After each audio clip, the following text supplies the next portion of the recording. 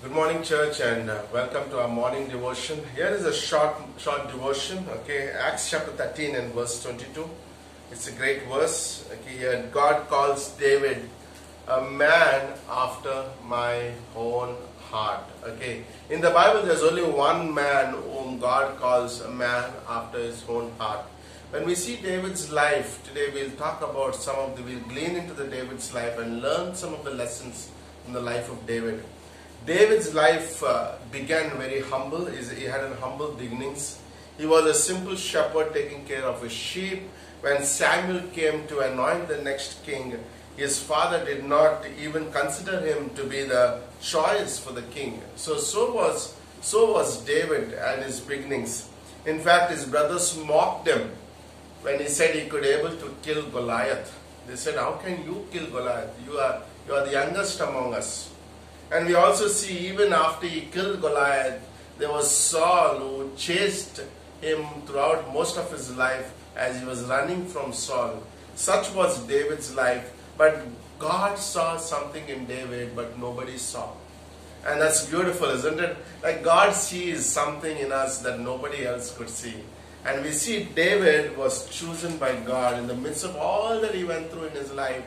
David was chosen by God. In 2 Samuel chapter 5, he was become the king over Israel. And as he becomes the king, he writes something very amazing that I was meditating this morning as I was reading.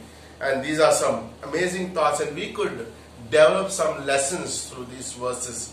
It says, in fact, in 2 Samuel 5, and so David went on and became great. That's why, isn't it amazing? God makes us great, and David became great in the sight of the people because of God. And the first lesson we will see in this verse is the second part. It says that David became great because the Lord of God was with him.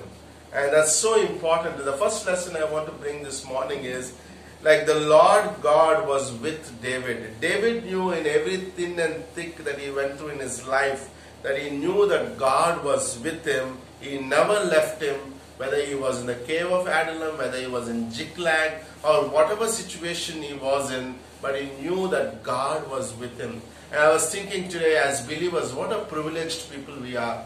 Like, God is with us. And no matter what we go through in our lives, the trials we go through, even in this pandemic, like so much of chaos in this world, but we know one thing, that God is with us. We can be encouraged. Even the things that are happening today in this world, people losing jobs, there's no security about what is future going to be for people in the secular jobs and everything. But one thing is assured, is God is never leaving us nor forsake us. What an amazing thing. And David understood this, and today we could also take this as a lesson that no matter what happens, remember, it's not time to panic, it's time to trust God and believe God that He will never leave us nor forsake us. That's a great lesson, isn't it? The second lesson we see in verse 12, part A.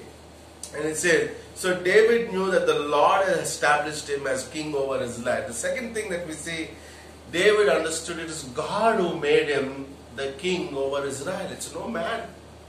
And so important even in our lives, it's God who gives us promotions. Bible says promotions and positions comes from God. It never from man.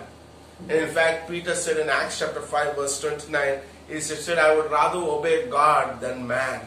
Because it's so important to understand that every place we are in today is because of God. God has established us. Like, isn't that amazing? We all could say, like 15 years or 10 years, 20 years, God has taken care of us. Where we are today is because God has established us. And that's amazing. As I look at my own life, like 18 years, 20 years in knowing the Lord, and I could look and say, you know what? It is God who has brought me thus far. And it was Hudson Taylor who said, God has brought me thus far, and He will take care of me for the future too. And that's the hope that David had. Like, David knew one thing, it is nothing to fear because that position was given by God. And thirdly, in the same verse, part B, it says, God expanded His kingdom. It says, and let's read it. Okay, and He had exalted His kingdom for the sake of His people. David also understood God expanded His kingdom for the sake of His people. He understood He was just a servant serving God's people. That's amazing. That's why God established him. God established him so that he would serve his people. Because God cares for his people. You see throughout the Bible, God cared for the people. When the Egyptians cried in the book of Exodus, God raised up Moses. When the walls of Jerusalem were broken, God raised up Nehemiah to rebuild the walls of Jerusalem. When God knew that God cared for the Gentiles, in fact, God raised up Paul to preach to the Gentiles. And today, God establishes, God is the one who raises up, expands his kingdom for the sake of his people. And so that we could be servants. Today, wherever our churches are, whether Greater Grace or any other church, is an answer to somebody's cry. Because somebody prayed and God heard these prayers, and we are there because of God put us there, because of them, because God cares for them. And this is so important. David understood this kingdom is for the sake of service towards the people. And fourthly, we also see in verse 19, David knew that the only way he can win the battles is through prayer. In fact, he says he inquired of the God for the battle against the Philistines. It's so important. David, he knew all the battles and all that he went through. He knew that the only way he can come out victorious is through prayer. In Ziklag, we know the story in 1 Samuel chapter 31. We see that what happened in the Ziklag when all went against him, his own mighty men ready to kill him. He went inside and he prayed and he inquired of the God and he encouraged himself in the Lord. And that's so important. David understood the power of prayer.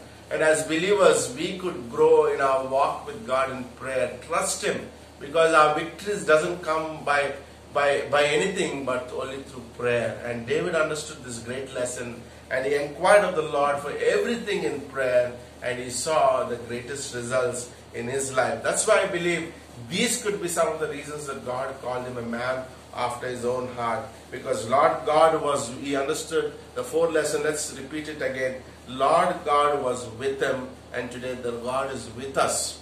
Number two, David knew that where he is today is because of the Lord. Like where we are today, it's God who brought us thus far. Number three, God expanded this kingdom for the service of the people. You know, that's so important. Like God puts us in positions so that we could serve people. Third, fourthly, David knew the only way to win battles is through prayer. Amen? Amen.